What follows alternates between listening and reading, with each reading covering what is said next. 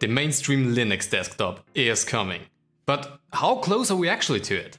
There are many distributions out there that promise an easy-to-use alternative to Windows or macOS, and not gonna lie, some of them actually look really solid. Unfortunately, that's also where it ends. Sort of. Operating systems based on the Linux kernel suffer from one big problem that needs to be solved in order to compete with Microsoft and Apple for taking the crown as the #1 choice for most users. Let's talk about it. Ladies and gentlemen, welcome to the third part of the monthly Linux blog.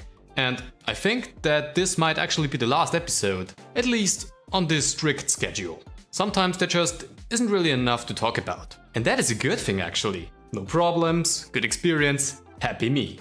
Anyway, let's get into today's first topic, on how to make Linux more accessible. Like I said before, I'm convinced that Linux is going to shake up the desktop market as it is. But there are still many small issues that need to be resolved. I mean, don't get me wrong, Gnome, KDE Plasma, Cinnamon and many different desktop environments are working well in the right direction. But what they are all lacking in is proper device support. And I'm not talking about drivers, by the way. I'm talking about fundamental things, like audio for example. I currently own a PreSonus Revelator IO44 audio interface, whereas no driver for Linux is provided. However, one reason why I chose this interface was because it has an internal storage, which holds all of my settings. Of course the different audio mixes don't work, because there is no driver, but all of the inputs and outputs do. Great, right? Everything's working as expected. Not really. See, even though the inputs and outputs work just fine, there is still one massive problem. The way this interface works is that you have two inputs in two separate channels. The XLR port for the left channel and the microphone headset port for the right. On Windows, if you are recording with OBS, you only hear the microphone in your left ear. You need to set it to mono in order for it to work properly.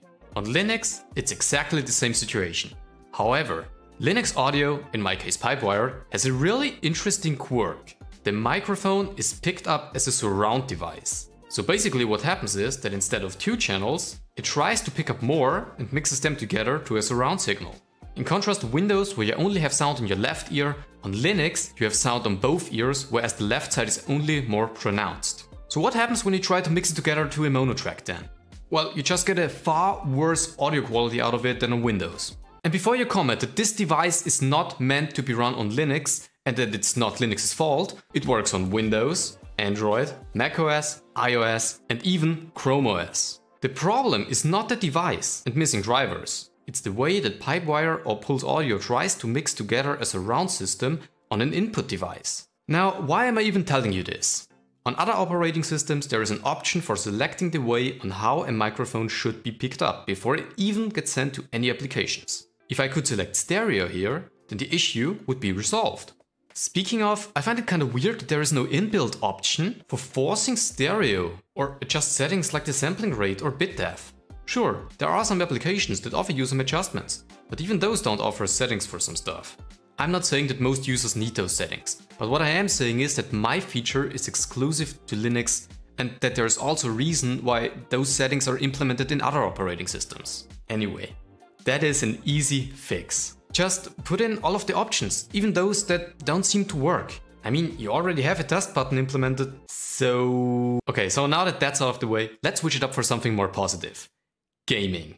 Gaming on Linux is going to change the whole operating system on its own.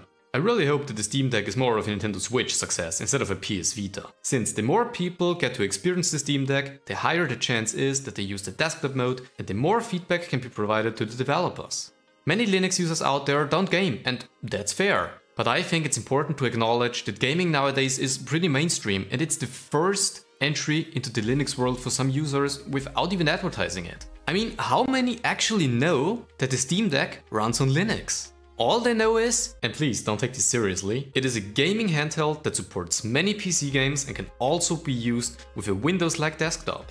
Again, no offense to the KDE Plasma team, but that's just what they are going to be comparing it to. Speaking of Windows-like, some of you might know that I'm using Gnome 42, which does not even closely look like Windows by default. You wanna know why I think that Gnome is actually the better choice for newcomers instead of KDE Plasma? Because they try to build their own ecosystem. GTK4 and the new libadwaita theme are aiming towards a standardized way on how applications should look by default on a Linux system with Gnome. emphasis on the by default. You can still customize it if you really want to. I like Gnome because it's different. It takes some inspiration from macOS and Windows, and especially since Gnome 40, it's increasingly becoming more user-friendly, and I don't find it hard to learn. Though the big application menu is certainly something weird, especially when coming from Windows. And did I mention that it works beautifully with touchscreens? If my Surface Pro 7 would support it due to some Intel bullshit. Sorry. Yeah, hi there, Future Michael here. Actually, they just got it working for the Surface Pro 7 Plus, and also the pen is now available in experimental. Just want to let you know. No, but for real though, Gnome is miles ahead in front of Windows when it comes to touchscreen usability. Alright, enough fanboying around Gnome. Let's talk about something else. And I want your opinion on this. Should we even try to teach newcomers the terminal or not? Before you start commenting, let me show you something first. I've recently had a discussion with someone about this, and that's what he said. If you use Linux, then you should use its most powerful tool. But here's the thing, my man. The terminal, command line, or whatever it's called on any operating system is also the most powerful tool there. Sure, not every solution is a good one, but one thing holds true. Most users simply don't need it. Imagine if Windows guides were just referring to the PowerShell. It would be a nightmare. Yes, I know. The Linux terminal and the Bash shell are much simpler to use, and you're right. But does this still mean that we should force it on them? My answer is a clear no. The reason why so many Linux users rely on the terminal is 1. They're more IT oriented or even developers, and 2. There's just no way in the GUI. That's it. That's literally it. Just because the command line is the fastest and most powerful tool, at least if you know what you're doing, does not automatically mean that it is for everyone. And that needs to change. Better desktop environment support isn't going to hurt it anyway. It will always be here, no matter what. It is never going to be replaced, so what are you worried about? Making Linux more accessible is very easy in theory, but in practice it takes a lot of effort from the really awesome developers working on desktop environments and applications. But also from us, the community. So let's keep being critical, point out flaws, but also be encouraging and thankful for what they do. And that is where I'll leave it. So if you've liked this video, then please make sure to show it with a like and even a sub. I'm also live on my second channel from time to time, emphasis on time. If you wanna see another awesome video, then you should definitely check this one out. And all that's left to say now is good morning, good afternoon or good evening, wherever you are. I'll see you around.